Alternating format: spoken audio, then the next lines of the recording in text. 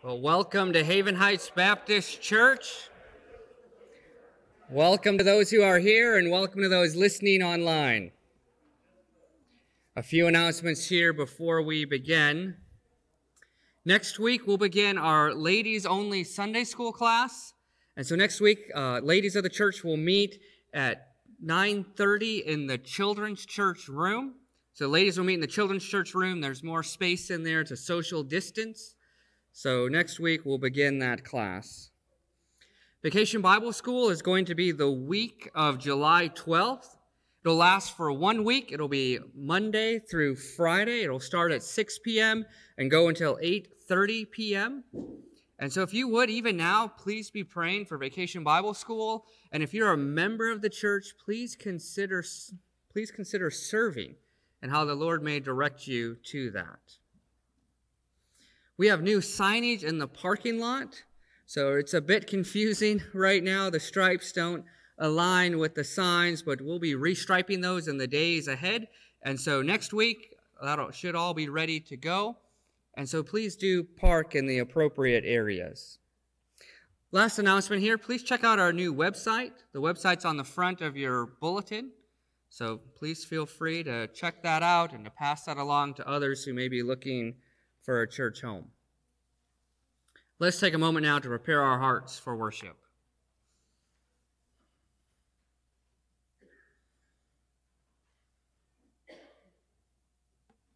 Our call to worship comes from the book of Romans, chapter 1, verse 16.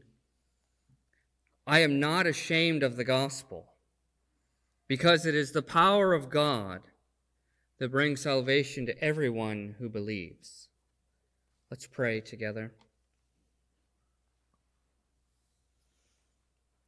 Father God, we thank you this morning for your gospel, and we thank you that it is your very power that simply by hearing and simply by believing, we can be saved and we can be made right with you. Father, this morning we pray for your help, and we pray that you'd help us to believe the faith once for all delivered to the saints. And this morning we pray that you would help us to pass this faith onward. Father, we pray that as the Apostle Paul said, we pray that we would be unashamed of this gospel. Help us to embrace the good news that Jesus died for our sins and was raised so that we might be certain of forgiveness. We pray this morning that you'd help us to believe this good news, and we pray that you would help us to live a life that declares this good news to those around us. And so we pray for the preaching of your word yet to come. We pray for clarity, and we pray for boldness. We pray that in our preaching yet to come, we pray that we would see Christ, and we pray that we would see what he has done, and we pray that it would change our very lives. Father, we pray that we would be changed. And so we pray for our work. And we pray that at our place of work that you would help us to be loving and bold with others. We pray that you'd help us not to shrink back, but to gently press in. We pray that you'd give us both the opportunity and the courage to have spiritual conversations with those around us. We pray for our families. We pray that you would give us both opportunities and persistence to pray with our children and to talk with our family about you. We pray for our church. And we pray that you'd give us opportunities to share your gospel in the community. So we think of and we pray for Vacation Bible School. We pray that children would come this summer, and we pray that many would hear of Jesus. And we pray that many of our children would come to believe. Father, in your great mercy, we pray that your gospel would go out from among us. We pray that your gospel would bring many to salvation simply by hearing and by believing. And so, Father, we pray for you to open eyes. Open eyes, open hearts, open ears, that many might hear of you. We pray for other Christ-centered churches meeting this very hour, and we pray for True North and Crossroads and North Clinton and still others. Father, we pray that the gospel would radiate from these pulpits. We pray that many in this area and even around the world would be saved through these messages about to be preached. We pray for those in our faith family who are hurting this day. We pray for those in need of a special touch of you. We pray that in your grace you would make yourself known. We pray for our tithes and our offerings. And Father, we pray that you would use these monies to spread your fame. We pray that you would receive our worship. We pray that you would be pleased. In Christ's name we pray. Amen.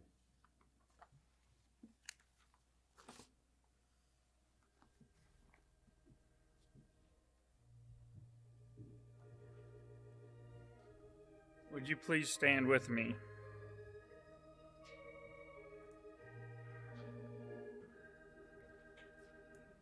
Encamped along the hills of light, ye Christian soldiers rise, and press the battle ere the night shall veil the glowing skies. Against the foe in vales below, let all our strength be hurled. Faith is the victory we know that overcomes the world. Faith is a victory, faith is a victory. Oh, glorious victory that overcomes the world. His banner over us is love, our sword, the word of God. We tread the road the saints above with shouts of triumph trod.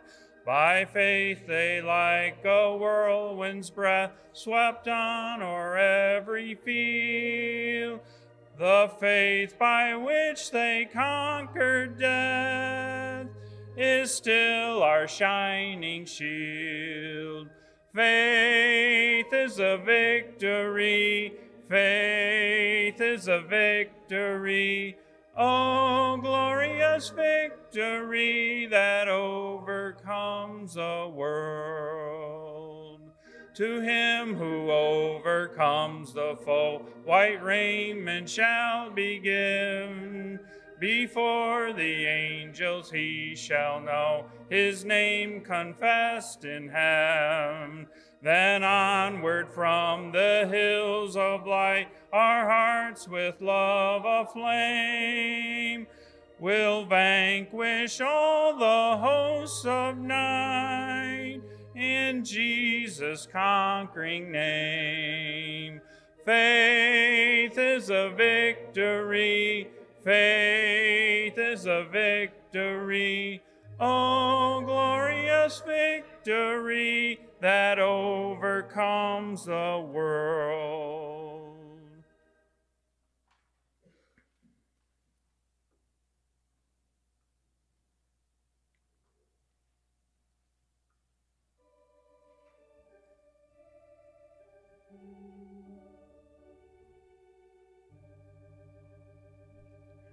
Faith of our fathers living still, in spite of dungeon, fire, and sword.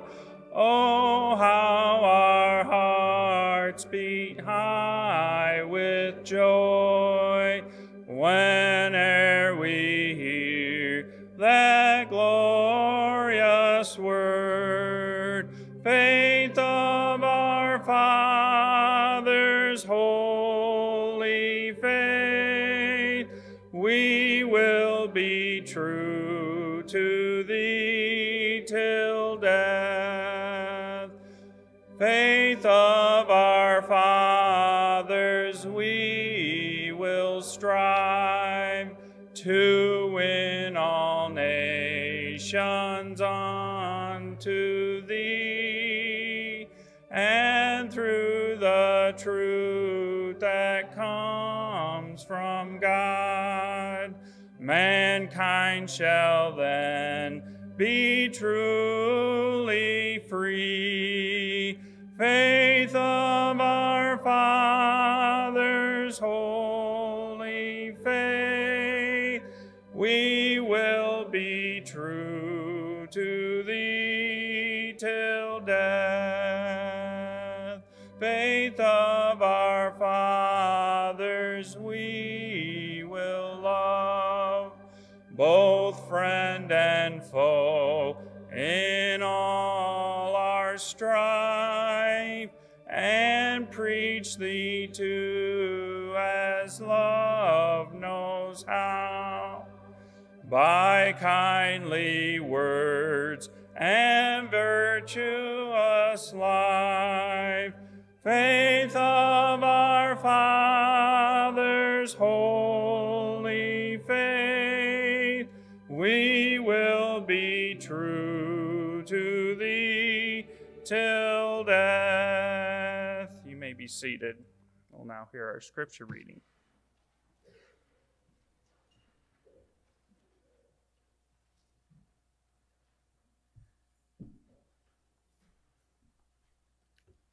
Our scripture reading this morning comes from Hebrews chapter 11. These are the words of our Lord. Now faith is confidence in what we hope for, and assurance about what we do not see. This is what the ancients were commended for. By faith we understand that the universe was formed at God's command, so that what is seen was not out of what was visible. By faith, Abel brought God a better offering than Cain did. By faith, he was commended for his righteousness, when God spoke as well of his offerings. And by faith, Abel still speaks, even though he is dead. By faith, Enoch was taken from this life, so that he did not experience death. He could not be found because God had taken him away. For before he was taken, he was commended as one who had pleased God. And without faith, it is impossible to please God. And without faith, it is impossible to please God, because anyone who comes to him must believe that he exists and that he rewards those who earnestly seek him.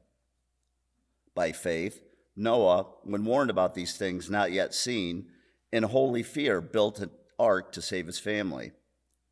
By his faith, he condemned the world and became heir of the righteousness that is in keeping with faith. By faith, Abraham, when called to go to a place he would later receive as his inheritance, beyond and went, even though he did not know where he was going. By faith, he made his home in the promised land like a stranger in a foreign country. He lived in tents, as did Isaac and Jacob, and were heirs with him of the same promise.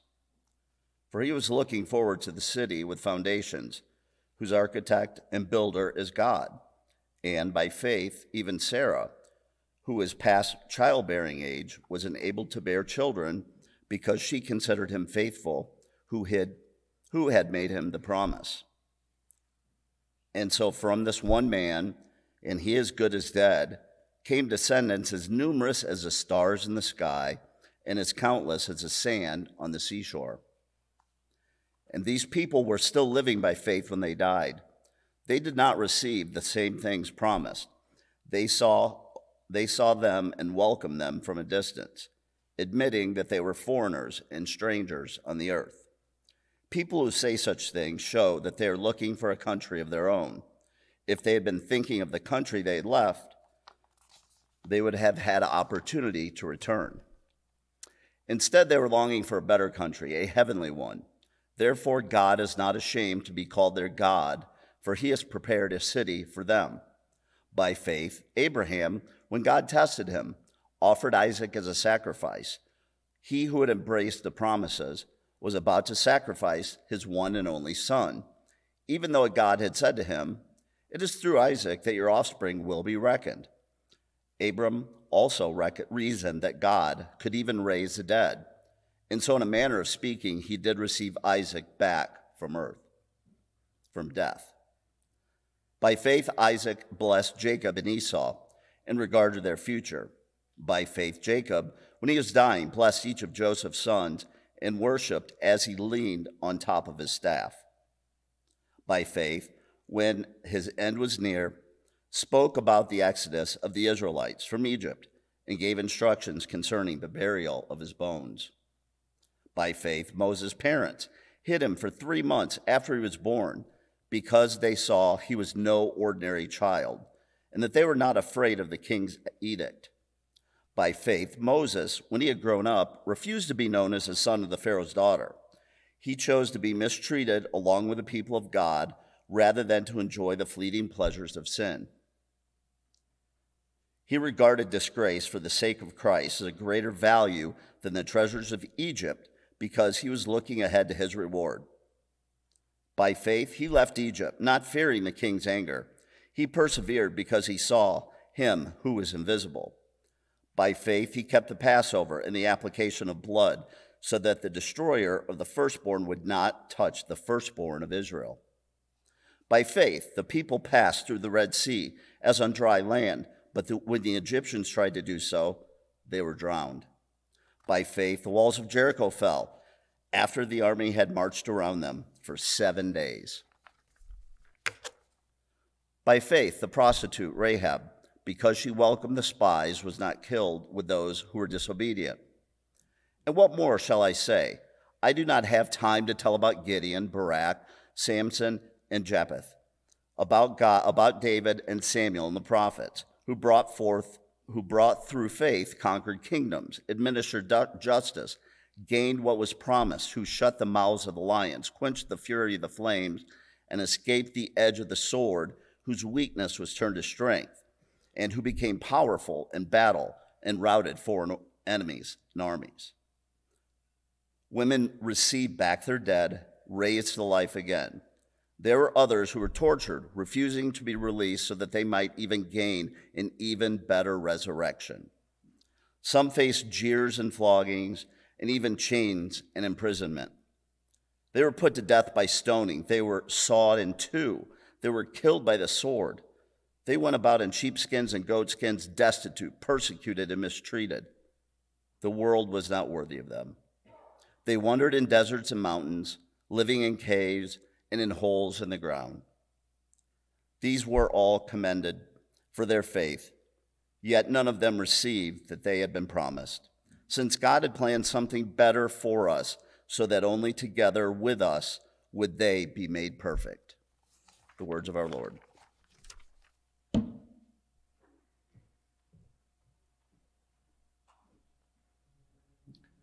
Please stand with me as we sing our next hymn.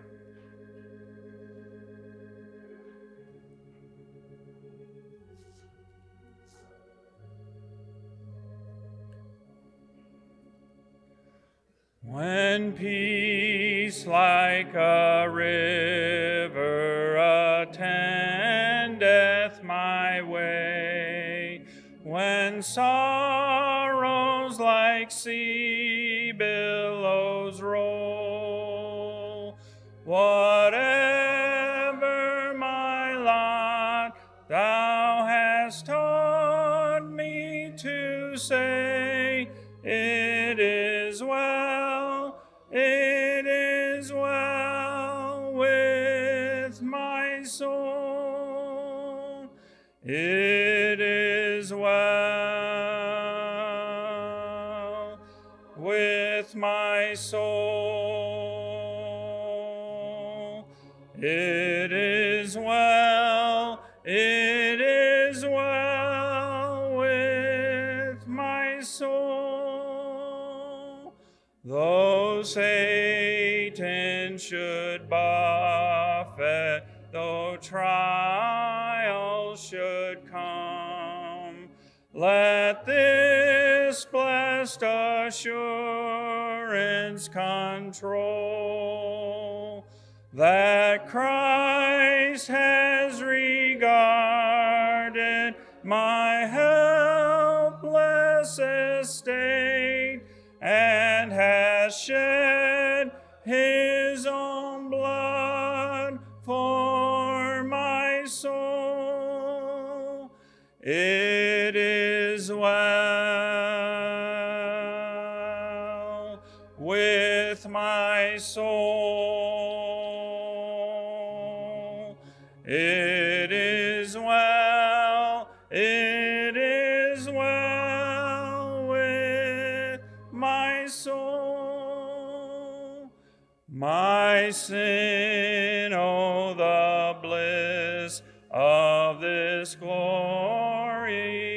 just thought, my sin not in part, but the whole is nailed to the cross, and I bear it no more. Praise the Lord, praise the Lord, oh my soul. It is well with my soul.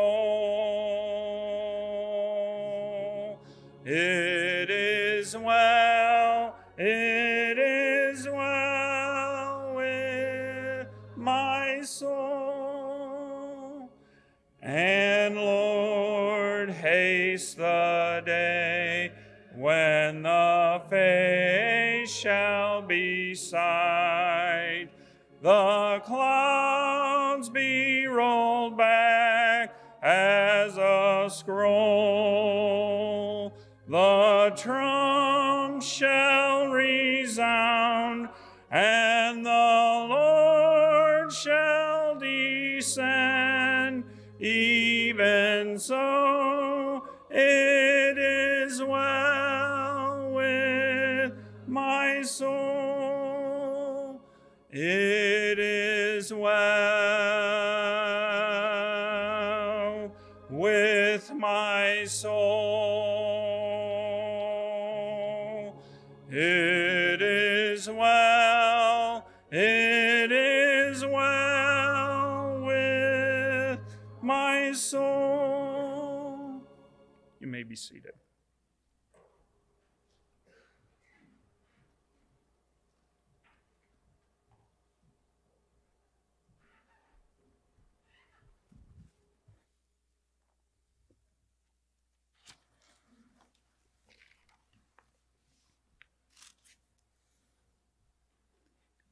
Hey guys, look.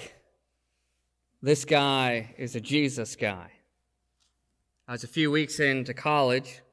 I needed to go to the store to get some pens, and my classmate asked if he could go to the store with me. I said that he could go with me, and so off we go.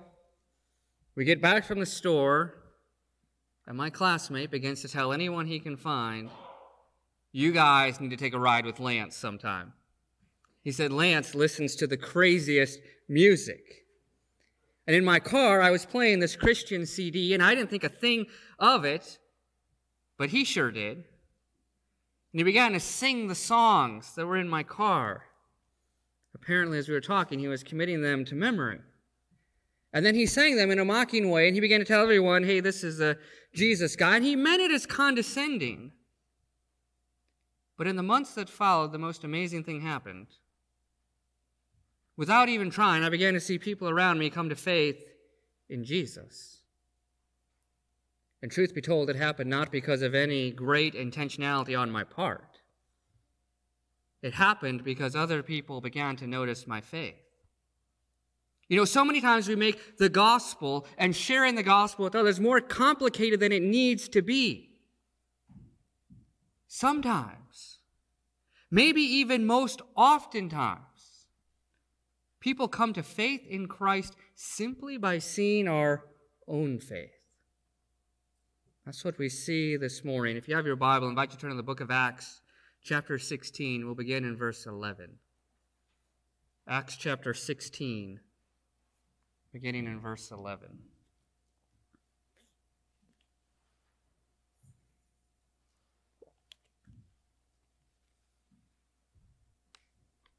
From Troas, we put out to sea and sailed straight for Samothrace. The next day we went down to Neapolis. From there we traveled to Philippi, a Roman colony and the leading city of the district of Macedonia. And we stayed there several days. On the Sabbath we went outside the city gate to the river, where we expected to find a place of prayer. We sat down and began to speak to the women who had gathered there. One of these listening was a woman from the city of Thyatira named Lydia, a dealer in purple cloth. She was a worshiper of God. The Lord opened her heart to respond to Paul's message. When she and the members of her household were baptized, she invited us to her home. "If you consider me a believer in the Lord," she said, "come and stay at my house." And she persuaded us. Once when we were going to the place of prayer, we were met by a female slave who had a spirit by which she predicted the future. She earned a great deal of money for her owners by fortune-telling. She followed Paul and the rest of us, shouting, "These men are servants of the Most High God who are telling you the way to be saved." She kept this up for many days. Finally, Paul became so annoyed that he turned around and said to the spirit, "In the name of Jesus Christ, I command you to come out of her." At that moment, the spirit left her. When her owners realized that their hope for making money was gone, they seized Paul and Silas, dragged them into the marketplace to face the authorities. They brought them before the magistrates and said, "These men are Jews and are throwing our city into an uproar by advocating customs unlawful for us Romans to accept or practice." The crowd joined in the attack against Paul and Silas, and the magistrates ordered them to be stripped and beaten with rods. After they were severely flogged, they were thrown into prison, and the jailer was commanded to guard them carefully. When he received these orders, he put them in the inner cell and fastened their feet in stocks. About midnight, Paul and Silas were praying and singing hymns to God, and the other prisoners were listening to them. Suddenly there was such a violent earthquake that the foundations of the prison were shaken. At once all the prison doors flew open, and everyone's chains came loose. The jailer woke up, and when he saw the prison doors open, he drew his sword and was about to kill himself because he thought the prisoners had escaped. But Paul shouted, "Don't harm yourself. We are all here." The jailer called for the lights, rushed in, and fell trembling before Paul and Silas. He then brought them out and asked, "Sirs, what must I do to be saved?" They replied, "Believe in the Lord Jesus, and you will be saved, you and your whole household." Then they spoke the word of the Lord to him and to all the others in his house. At that hour of the night, the jailer took them and washed their wounds. Then immediately he and his household were baptized. The jailer brought them into his house and set a meal before them. He was filled with joy because he had come to believe in God, he and his whole household. When it was daylight, the magistrates sent their officers to the jailer and ordered him, "Release these men." The jailer told Paul, "The magistrates have ordered you and Silas to be released. Now you can go, leave in peace." But Paul said to the officers, "They beat us publicly without a trial, even though we are Roman citizens, and threw us into prison, and now they want to get rid of us quietly? No. Let them come themselves and escort us out." The officers reported this to the magistrates, and when they heard Paul and Silas were Roman citizens, they were alarmed. They came to appease them and escorted them out from prison, requesting them to leave the city. After Paul and Silas came out of the prison, they went to Lydia's house, where they met the other brothers and sisters and encouraged them. Then they left. In our passage this morning, we read of the conversion of Lydia. We then read of the conversion of the slave girl. And then we read of the conversion of the jailer. And we ask the question, how did they come to believe in Jesus? And they come to believe in Jesus in part because they come face to face with Paul's faith. The faith of Paul affected them. For those taking notes this morning, the big idea is this: there is a faith that changes the world.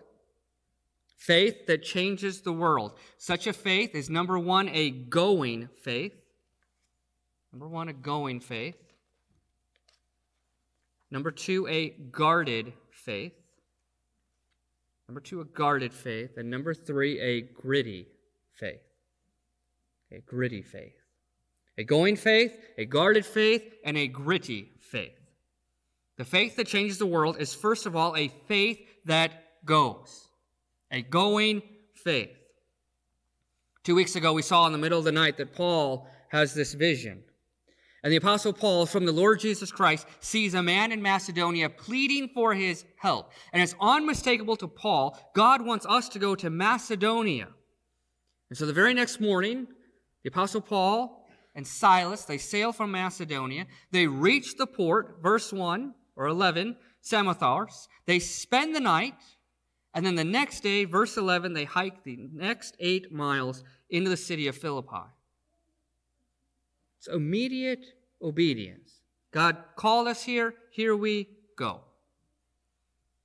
They spent a few days in the city. And then verse 13, on the Sabbath, Paul and his companions, that's Silas, Timothy, and Luke, they all go down to the river. Now, undoubtedly, in the city of Philippi, these men, they see all these amazing landmarks and sights and spectacles. And yet, what the Bible records is that they went down to the river.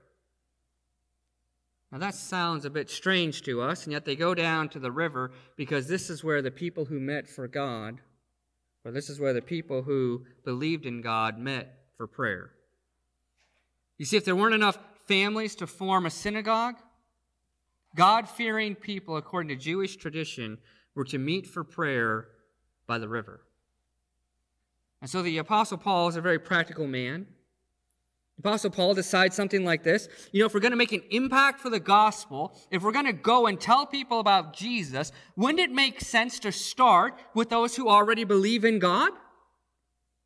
Let's just go to where people who already believe in God are, and then let's tell them about the one true God. Let's tell them about Jesus. So they go down to the river, and there they meet a lady named Lydia.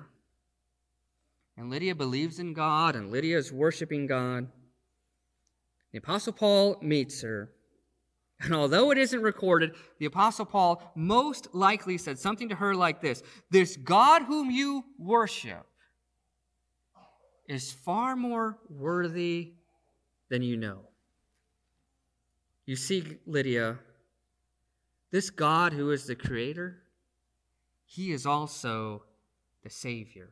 And this God whom you worship, this God loves you so much that He sent His one and only Son to die for you. And this God whom you worship, He has a name, and His name is Jesus. And Jesus came to this earth, and Jesus lived among us. And Lydia, God wants to be with us. He wants to dwell with us. And He died for our sins. He removed the barriers so that we can have access to Him. And God wants you to know Him for all of eternity. And Lydia, don't you see this God whom you are interested in?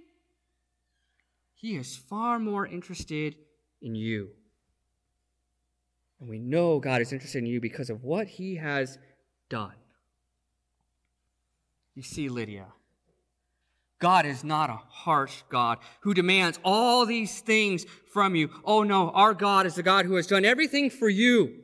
And God simply wants you to believe in what He has done for you in Christ.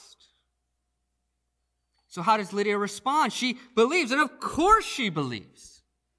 She believes because she's hearing what her heart is longing for. I mean, just think about Lydia. Think about our own lives. Was it hard to come to church this morning? And yet there's 60, 70 people here?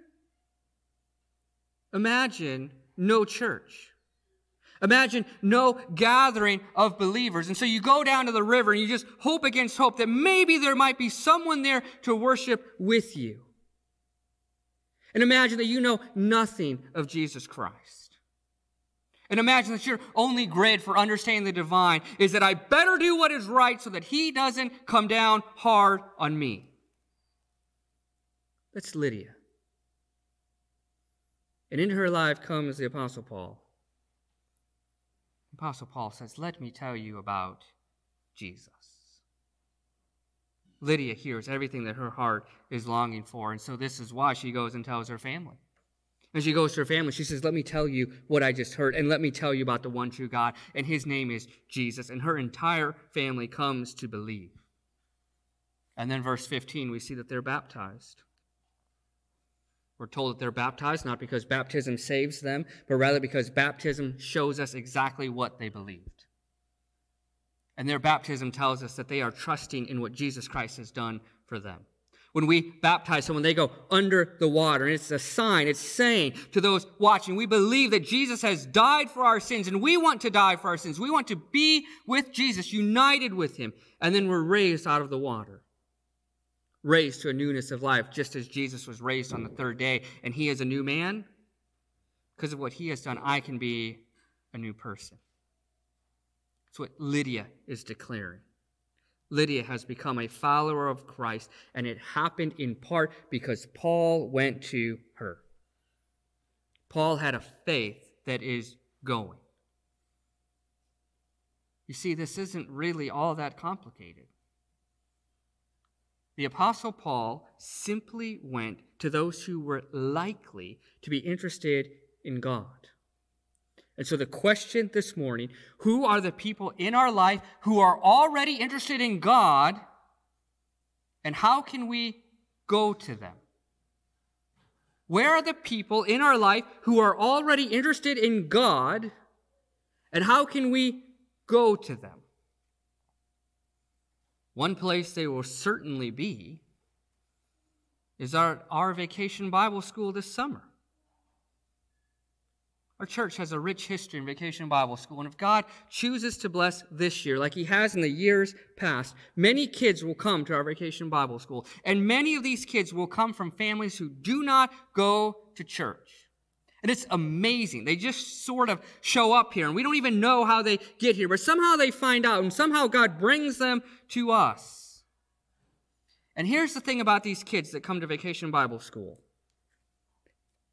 They naturally, instinctually believe in God. We've never once had to tell a kid that there is a God. They know that. Kids are naturally, instinctually interested in God. And all we have to do, and it's our privilege, by the way, is to go to them with the good news of Jesus. We're the Crisis Pregnancy Center. The Crisis Pregnancy Center is full of people like Lydia. And they believe in God, and they believe in God or they wouldn't go to a Christian organization. And they go there, and they're desperate to hear what God is like and desperate to hear that God loves them. And we can go to them. And we can say, you already believe in God. Now let me tell you about Jesus. This morning, may we be a people who pray, God, open our eyes to those who are searching. Open our eyes to those who are interested in you. And then, God, would you make us be willing to go to them? Second, a faith that is guarded. Apostle Paul and Silas, they shared Jesus with Lydia. And the Lord gives them great success. Lydia and her entire family, they come to believe in Christ. And then after this great success, things get a little weird. Verse 16, the slave girl begins to follow the Apostle Paul around. The slave girl has this spirit, and she continually shouts. Verse 17, these men are servants of the Most High God, and they're telling you the way to be saved. Now that's weird. To have someone following you around, just shouting behind you. But it also seems harmless. And yet notice that the Apostle Paul doesn't think it's harmless at all. Verse 18, he commands the spirit to come out of her. And the spirit leaves her instantly. And so we ask the natural question, what's so wrong with this? Weird? Yeah, but is it really a problem? Can even ask, don't they appreciate the press? I mean, isn't what she's saying true? Aren't they servants of the Most High, and aren't they telling people the way to be saved? And wouldn't we love that? Wouldn't we love for people to say, hey, those people at Haven Heights, they are servants of God. And if you hang around those people at Haven Heights, they will tell you the way to be saved. Wouldn't we love that? Apostle Paul doesn't appreciate it. The Apostle Paul commands the demon to come out of her, and the Apostle Paul commands the demon to come out not because of the content, but because of the source. It's not what she's saying, it's the power by which she's saying it. The PR, the press, is coming from a demon. You know, this is absolutely astonishing that Paul does this in one sense, because it'd be easy not to. And how easy it'd be to say, you know, it may be a demon, but hey, this girl is telling the truth. Or it'd be easy to say, you know, I know this is a demon, but look at the crowds that she is drawing. I know a demon is saying this, but look at all these people. And maybe God is somehow in this in ways that we wouldn't expect. And, if we just preach to these people, maybe some are going to come to faith in Christ. But the Apostle Paul doesn't do that. And he condemns the spirit because the spirit is not from God. And so notice that Paul guards the faith. Paul refuses to let anything evil attach itself to the gospel. And if current trends continue, this is surely going to be a thing. There will surely be pressure to attach evil to the gospel. Wouldn't it be good for the church to embrace homosexuality? If the church were to embrace homosexuality, wouldn't that just be a great witness? The entire world would finally see the church as loving and tolerant and open. I pray we can see the evil in that. The evil of embracing evil for a supposed good outcome. Imagine if the Apostle Paul wouldn't have guarded the gospel. Imagine if the Apostle Paul would have been willing to partner with evil. If he'd have been willing to partner with this demon. You know what would have happened to the Apostle Paul? People would have said, oh, now we see it. The Apostle Paul just wants our money. The Apostle Paul is a salesman. He's a con man. That's what this demon girl does. She just wants our money. She'll tell you what you want to hear for a price. That's the Apostle Paul. The Apostle Paul wouldn't have guarded the gospel would be lost. And yet how easy it is to begin to mix the gospel with other things. Just one example of what I'm talking about. A few years back, the Southern Baptist Convention invited an elected official to speak at our convention. That sounds good, right? To invite an elected official to come and address the Southern Baptist Convention. And hey, after all, 1 Timothy chapter 2, aren't we to pray for our elected officials? And we did that. And aren't we to honor those in authority? Romans 13, and we did that. The elected official came and he spoke. And here's what happened afterwards. The media reported, so-and-so came to the Southern Baptist Convention and he spoke. And then the commentary began. Don't you see the Southern Baptist Convention is really just a political organization? And the gospel was lost. You know what a shame that is? We meet for one purpose as Southern Baptist churches. We meet to strategize how to take the gospel to the ends of the world. And the elected official came and the gospel was lost. Nobody cared about that. They cared about who came. It's a disaster. And how easy it is to do that. And how easy it is to begin to mix the gospel with community events, or begin to mix the gospel with our politics, or begin to mix the gospel with our business. And what happens when we do that is the gospel loses every time. When the gospel is mixed, the gospel is always overshadowed. Apostle Paul is unwilling to do that. He's unwilling to partner with evil. And so go the crowds. And so go his opportunity to speak to the masses. And it's a guarded gospel, and yet how good it is, because the guarded gospel is always the gospel that brings freedom. The guarded gospel is the gospel that brings freedom. What happened to the slave girl? The demon leaves her. And she comes to faith in Christ. We must guard the gospel. Third, a gritty faith. Paul casts out the demon, and this is no small problem. With the demon gone, her handlers are angry. They realize, verse 19, their hope for making money is gone, and so they seize the Apostle Paul and Silas, and they drag them into the marketplace, and they say, hey, we're going to put you right here, and you're going to get what's coming to you. And in a moment, the crowds turn on them. And the crowds turn on them because they're scared for their own lives. And they think, hey, if this guy took away their ability to make money, this guy's going to take away our ability to make money. And so we got to do something about this. The authorities come, and the authorities come to one conclusion. Before you came, things were good. And now that you're here, there's chaos.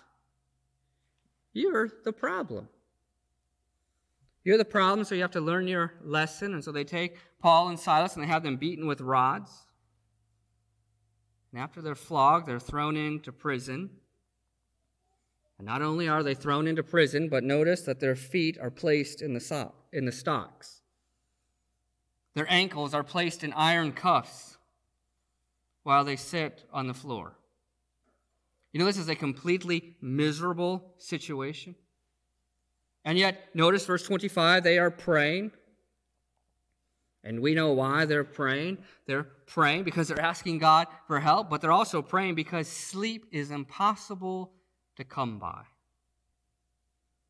Sleep's impossible to come by. Their backs are bruised and bloody. Their feet are tied up. It's impossible for them to lay down. It's impossible for them to get any sort of rest at all. And so they choose to pray. And they pray, God, help us. And we expect that. If any of us were in that situation, we surely would be praying. And yet notice what they also do. Verse 25, they sing. And we're told specifically that they sing hymns.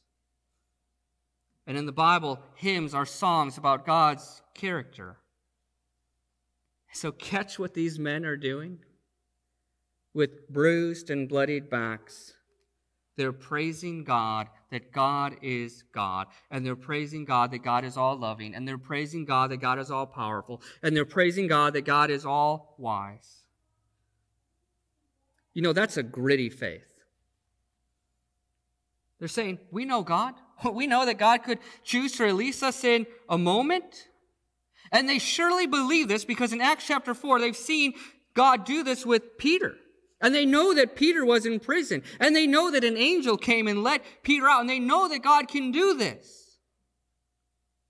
And yet how gritty their faith is, because in the same chapter, Acts chapter 4, they also saw their friend James die by the sword.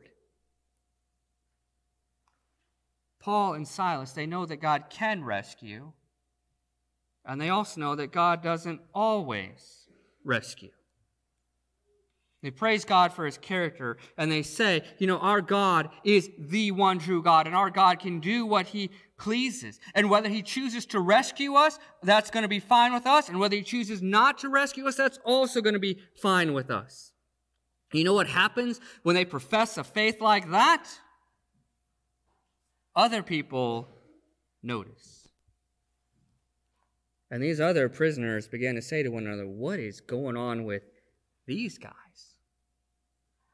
Can you believe this? They're praising a God that they believe in, and this God allowed them to be treated like this, and they're wondering, who are these guys?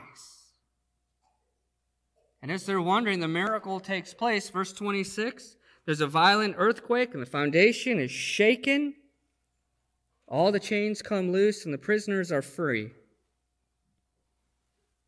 Fearing that the prisoners are going to make a run for it, the guard is ready to fall on his sword.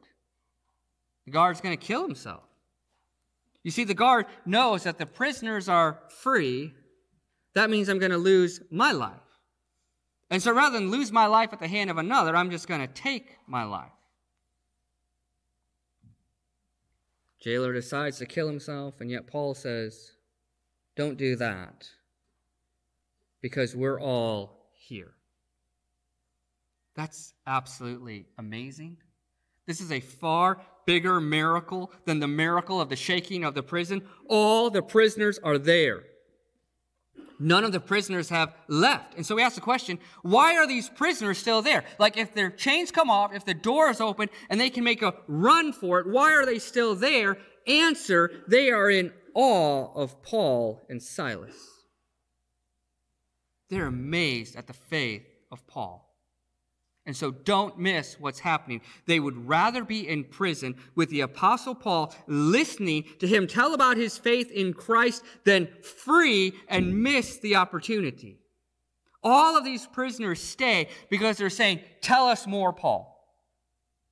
Tell us more about this God and tell us more about how you believe in him.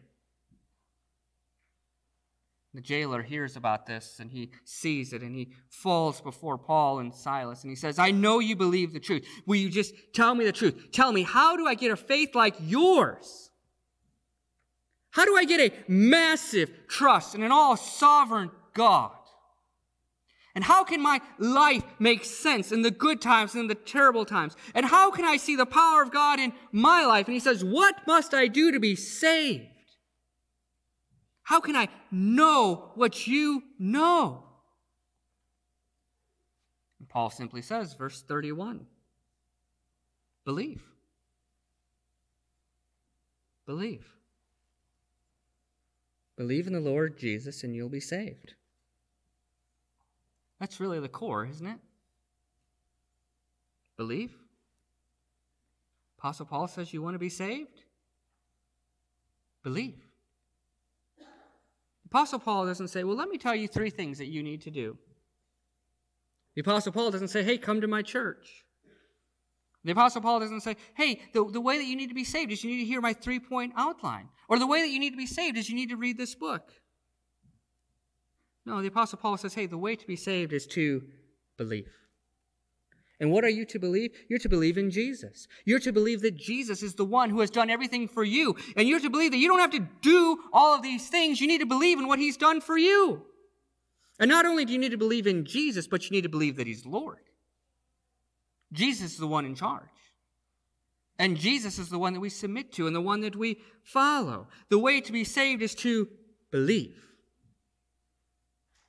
If you believe, you have a gritty faith. Faith that believes Jesus has done everything for me, and a faith that believes Jesus is with me in the thick and thin. This is the God that the jailer comes to believe in. The jailer washes their wounds, and not only is it kind, but it's symbolic that you are now a part of my family, and I'm a part of your family. We are brothers in Christ. And the jailer becomes so convinced that he wants others to believe. And so he goes to his family, tells them about Jesus. And just like in the case of Lydia, the family of the jailer hears about Jesus and they say, this is what we've always longed for. You're finally telling us what our soul aches for. And it's amazing. All these people are coming to faith. And where's the Apostle Paul? The Apostle Paul is still in prison. Paul hasn't been released yet. You know what a word for us here, just a moment on this? You know, so oftentimes we think, you know, if people are going to see my faith and if people are going to come to Christ because of me, then I have to make Christianity look attractive. And we think that if anyone's ever going to see my life and to want Christ, they're going to need to see all that God's done for me. And they're going to have to see that I have really good kids. And if people are going to come to faith because of my life, you know, then I have to have this successful job. And if anyone's ever going to come to Christ because of me, then I have to wear the really nice clothes and drive the really nice car. But that's not true for the Apostle Paul. Paul's in prison with none of those things. And you see, sometimes our faith shines brightest in the darkness of our suffering. And so just a word right now, like if you're here and you have wayward children, or you have the job that you're not really proud of, or you don't have the things that other people would value, don't say, well, God can't use me, because God certainly used the Apostle Paul. Word begins to get out that something crazy has happened. Word begins to get out that there's an earthquake, and the magistrates or the leaders here, these prisoners could have fled, but they don't.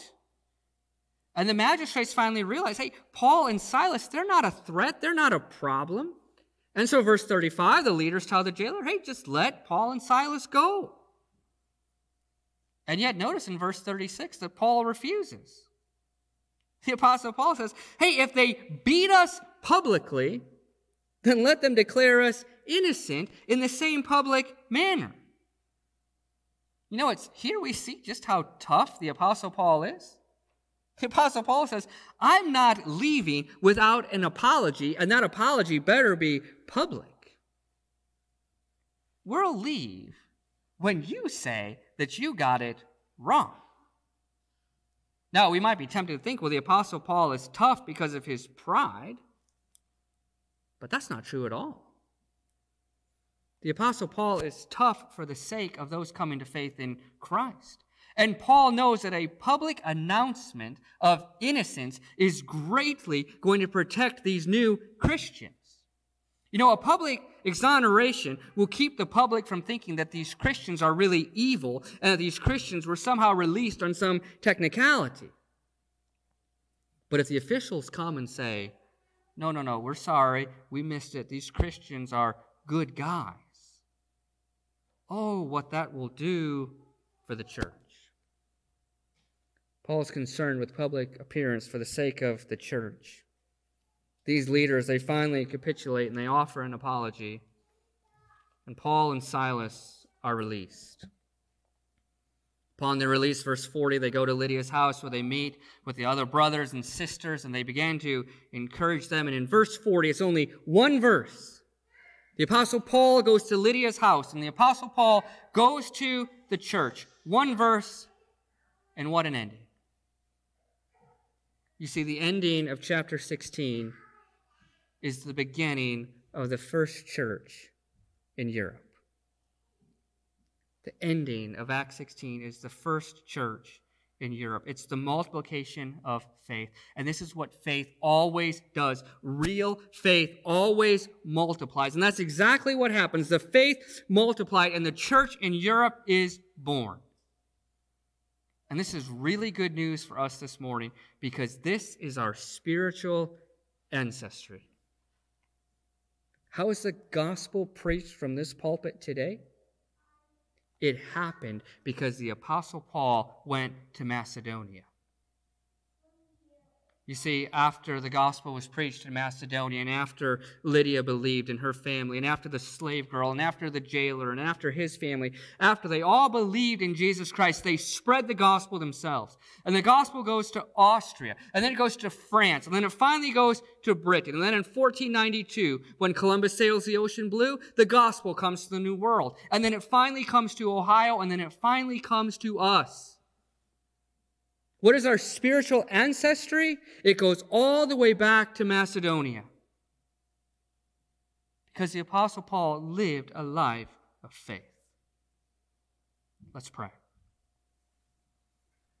Father God, we pray this morning that you would give us faith. Father, we recognize that even faith is a gift from you. Father, we recognize that even believing isn't something that we can work up. Father, we recognize that even faith has to be from you, and so we pray this morning that you would open our eyes to what Jesus has done. We pray that we would believe. And Father, we pray that our belief would be vibrant. Father, we pray that our faith would affect those around us just as it did through the Apostle Paul. Father, we pray that you would open our eyes to the seeker. We pray that you would cause us to share you with the hurting. And Father, we pray that you'd help us to live pure lives before even the hardened. And Father, we pray in your mercy that our faith would be effective. Cause our faith to affect others. And may they come to believe in you in a small part because of us. In Christ's name we do pray. Amen.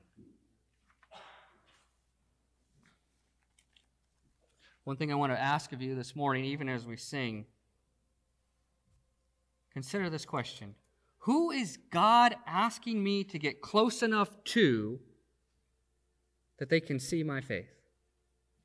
Who is God asking me to get close enough to so that they can see my faith. Let's sing.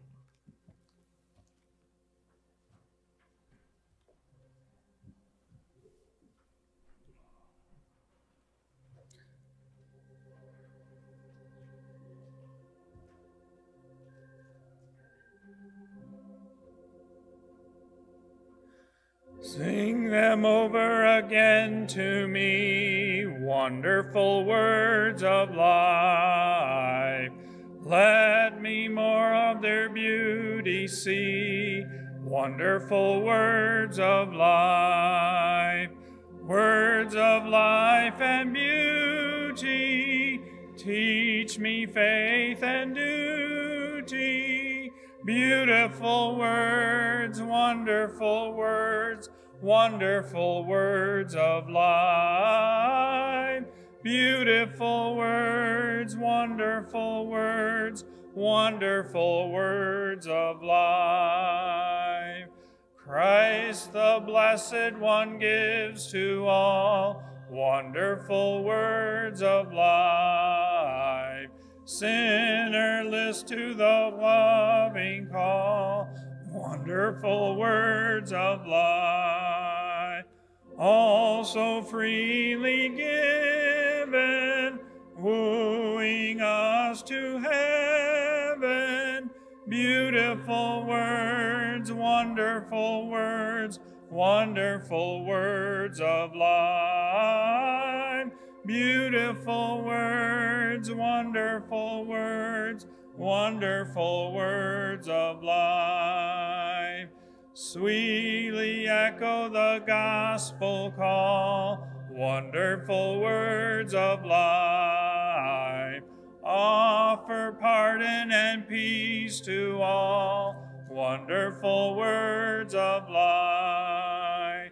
Jesus only Savior, sanctify forever. Beautiful words, wonderful words, wonderful words of life. Beautiful words, wonderful words, wonderful words of life.